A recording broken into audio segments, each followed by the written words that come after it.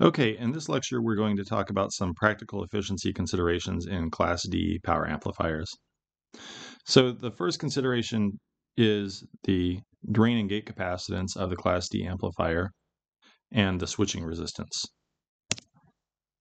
So the switching resistance arises from channel resistance in the MOS transistors, and the gate and drain capacitance arise from the parasitic capacitance surrounding the device.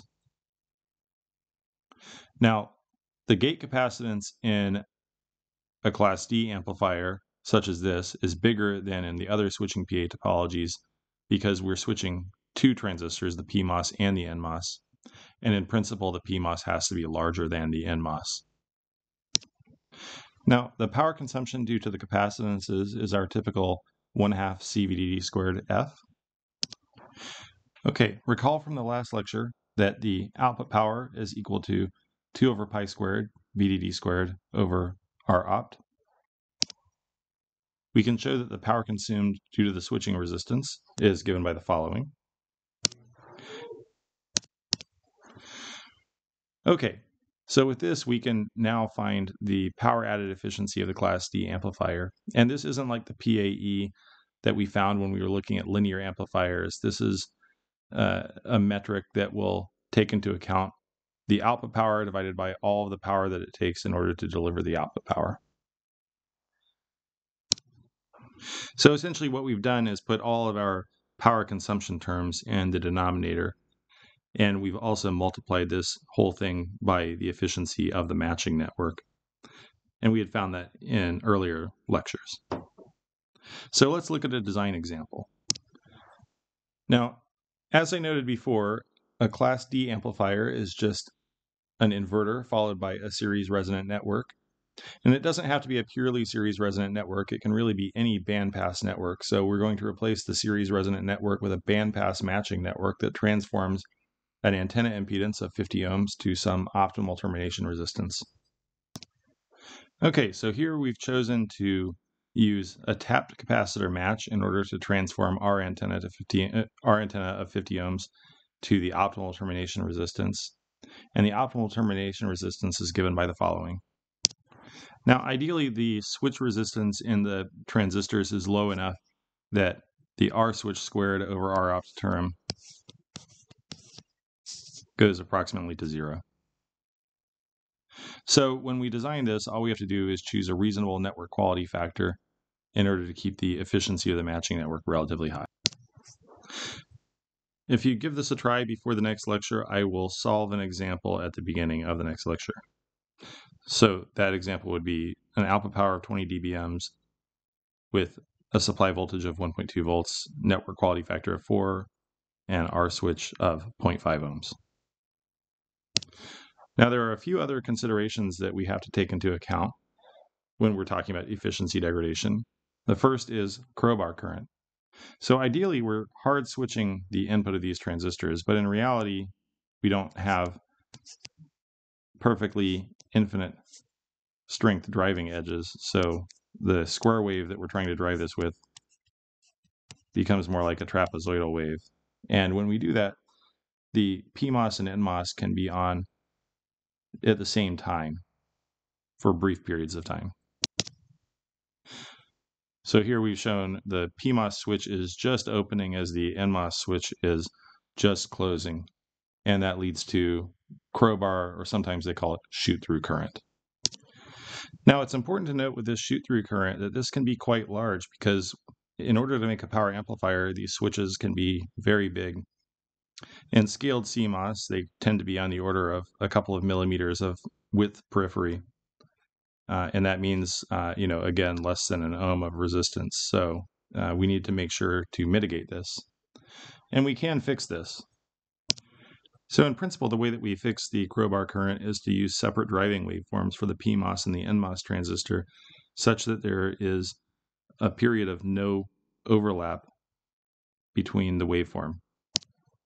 This period of no overlap is sometimes called the dead time, where neither transistor is on. It's important to try and minimize the width of the dead time as well, because if we have too high a dead time, it means that neither switch is on, and that the output duty cycle will be too small, and we would lose the output power a bit. Now, it's important to note that it's very difficult to put exact metrics on these things. They typically have to be simulated. So you would build your amplifier and use some optimization techniques to optimize the dead time based upon how bad your crowbar situation was. Now, another thing to note is that one of the primary degradations in any power amplifier is due to the matching network, and this arises due to losses in the matching network. And if you recall, one of the primary reasons for losses in the matching network are large impedance transformations from the antenna to optimum termination. So if we increase R-opt, we can reduce losses in the matching network.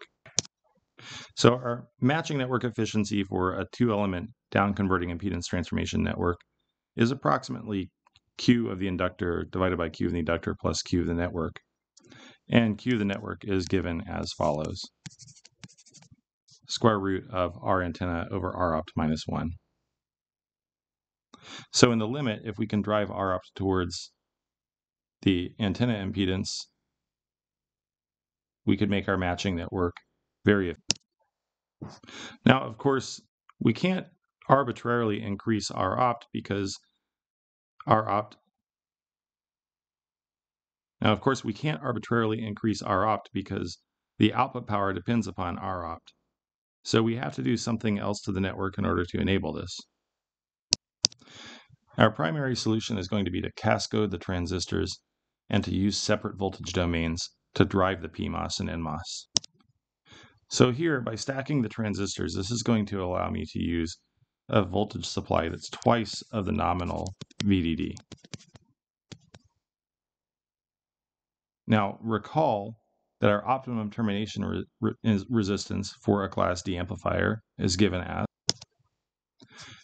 2 over pi squared times VDD squared over P out. Well, if VDD is replaced by 2 VDD, then this means that we have effectively 4 times the optimum termination resistance that we had before.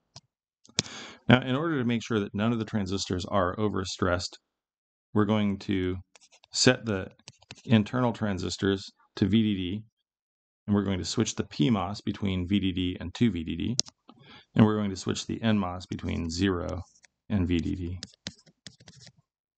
We can do this with a level shifter or by DC biasing the transistors and capacitively coupling them. Now, one other thing to note is that we can also use a differential or pseudo-differential topology in order to get the benefit of a 4x R-opt improvement that we had seen in our earlier differential amplifiers. All right, so we're going to stop there for today. Now, I haven't been asking, but I've been told that I should ask for you to please remember to like and review and make comments if you are enjoying these videos.